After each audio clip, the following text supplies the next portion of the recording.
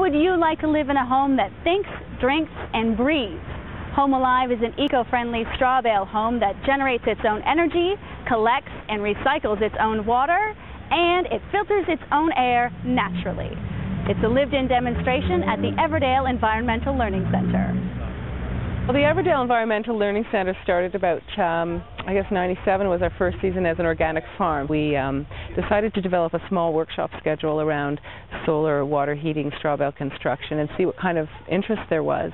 And it turned out there was a lot of interest. So over the years we've renovated a lot of the spaces and developed a lot of workshops for public. So a couple of years ago, Ben Pauley, who was our straw bale workshop instructor, had this whole other thing happening with the National Home Show in Toronto, and they were interested in demonstrating a full straw bale house at the National Home Show as a feature model. One of his main obstacles was where to put the house afterwards, and it was a perfect fit. This is a straw bale house. From the exterior, it's tough to know that. It looks like any high-end stucco finished home.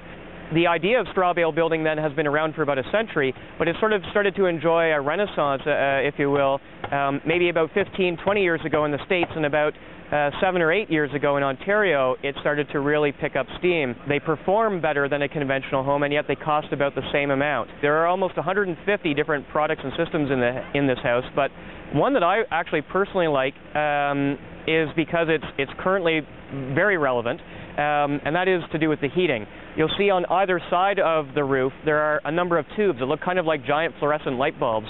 Those are actually solar hot water collectors. And on a sunny day like this, they are so hot that they'll boil water on contact. Those are producing all of the hot water needs for our shower uses, for our taps, and moreover, they're actually producing all the heat that we need to heat the house. The wind turbine, together with the photovoltaics, provide an estimated 80% of the power needs of this house.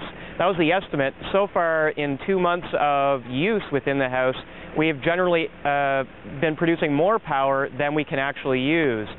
You'll notice that our roof is made of steel as opposed to asphalt shingle.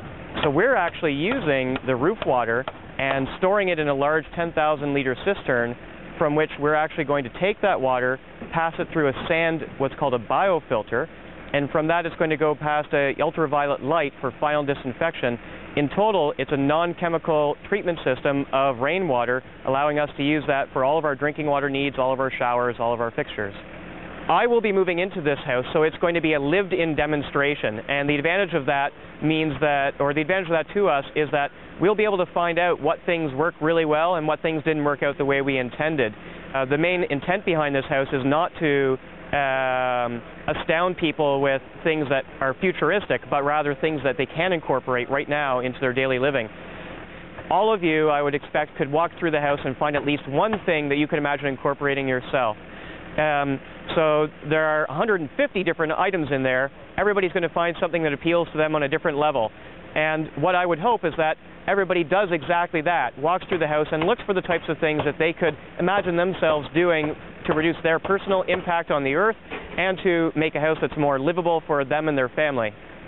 It'll be open to the public as a demonstration model on Saturdays from June till September, but we also incorporated into obviously our solar workshops and our grey water and our wind power workshops, because it's a perfect demonstration of how those things can be incorporated into a residential home.